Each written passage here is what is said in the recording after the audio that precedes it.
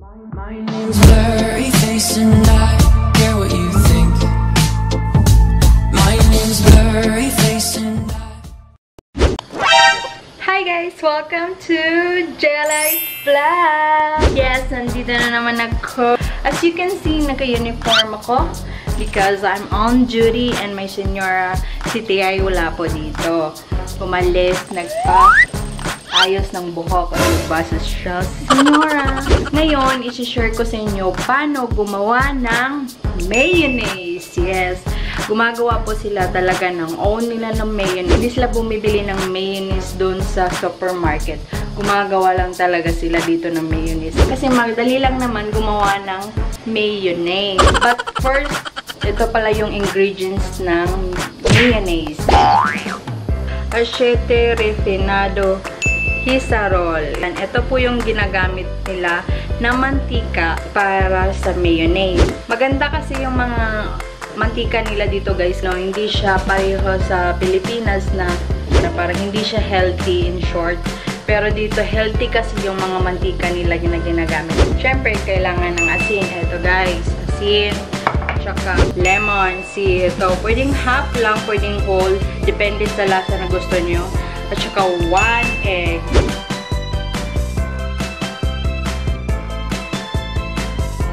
So, ngayon, yung gagamitin natin para pang mix is a cup. Pero mas maganda guys, yung may mga level na ano dito, pang 1 liter, mga basta yun na yun.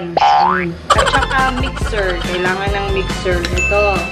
Ito yung mixer. Ayan, kung nakikita yun, yan yung mixer na ginagamit namin dito. Yan, ganyan kahaba guys. So, ang ilalagay natin na mantika is hanggang dito lang.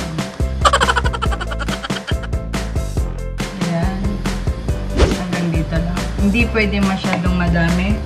Tsaka, 1 tablespoon ng salt. Tsaka, lemon. Tapos, gagamit tayo ng pansala kasi may mga buto-buto yung lemon.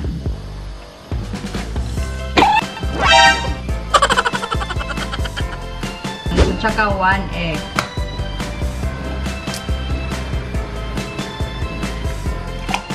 So, tapos na natin ilagay lahat ng ingredients. So, pagkatapos, inimix na natin siya. Ito, paano gamitin to? May ano siya, 1, number 2, kung gano'ng kalakas yung pero dapat tamang-tama lang. Ididiin mo siya. Huwag mo siyang gaganon-ganonin.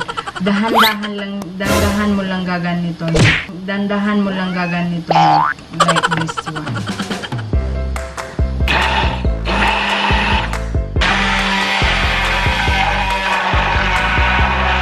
Yan, namuho na siya guys.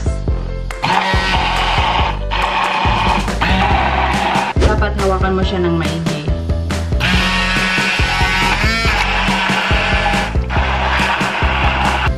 Ayan na siya guys. Nakikita nyo.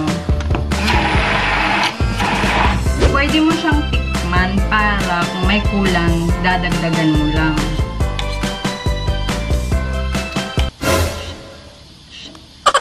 Ang alat, ang asim, patay.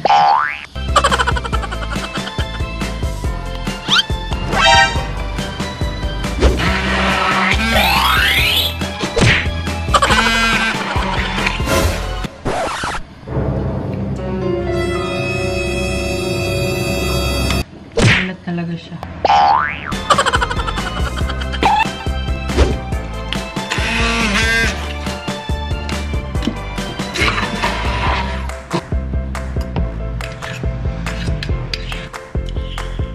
Ayun, pagkatapos, eto na yung mayonnaise na ginawa ko. Ayan, kung nakikita nyo, ganyan. Madali lang gumawa ng mayonnaise. Kung may ganito kayo sa bahay nyo, pwede na kayong gumawa ng sarili nyong mayonnaise. Sana nakatulong to yung vlog ko sa mga ano dyan, sa mga chika dyan na bago lang dito sa Spain, kung paano gumawa ng mayonnaise. At suggest po kayo anong gusto nyo pang i-vlog ko. I think that's all for this vlog, guys. So don't forget to subscribe, like, share, and comment. Bye! See you in my next vlog.